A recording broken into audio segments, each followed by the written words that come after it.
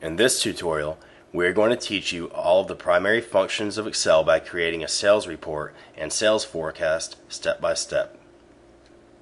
Through the creation of this report, you should become familiar with the main functions of Microsoft Excel.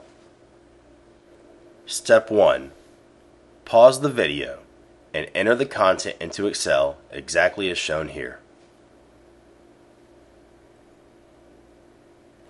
Step 2.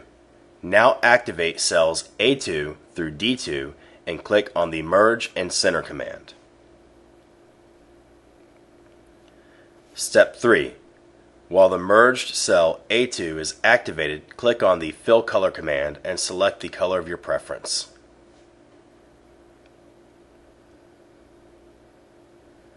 Step 4. Now select cells A3 through D3, cell A12, and use the Fill Color command, filling the cells with a color that will go well with the previous color you chose.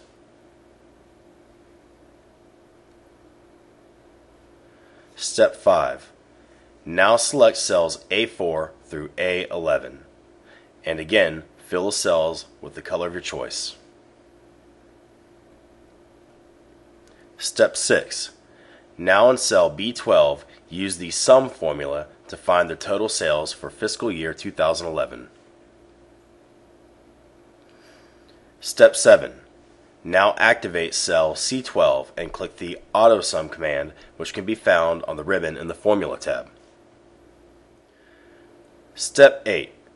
In cell D4, enter in the following formula: equals C4 divided by B4 in parentheses minus 1, and then press enter. This formula is solving the percentage increase or decrease in sales for each item over the past year. Now make sure that cell D4 is still activated. Look at the bottom right of the thick border around cell D4 and you will see a small square box. Click on the box and drag it all the way down to cell D12. What you just did was use autofill to insert the same formula into each relative cell.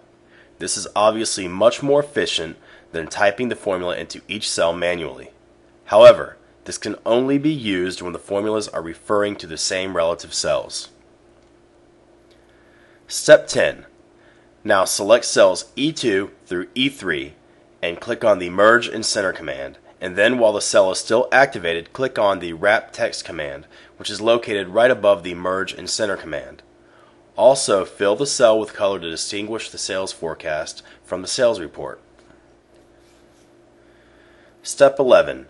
Now select cells D4 through D12 and click on the percentage, which is located in the drop-down menu of the Number Format command in the Number group on the ribbon under the Home tab. You can also use the Increase or Decrease Decimal button to change the decimal places. Step 12. Now in cell E4, enter equals C4 asterisk and then 1 plus D4 in parentheses. This is a simple formula to make a sales forecast for fiscal year 2013 based on the percentage rate of sales increase or decrease from fiscal year 2012. After you have entered the formula, use the AutoSum feature to drag the formula down to cell E12. Step 13. Now select every other row in the report that contains numbers and fill those cells with a light color. This is done to make the report easier to read. Step 14. Now select all the cells that contain numbers, not including the percentages, and then format the numbers to currency by selecting currency from the Number Format command. Step 15. Now select the entire report and then click on the down arrow on the Border command and click All Borders, and then while the entire report is still selected, click on Thick Box Border. Step 16. Now hold your cursor over column letter A. Right-click and click on Insert from the shortcut menu. This will insert a new column of cells.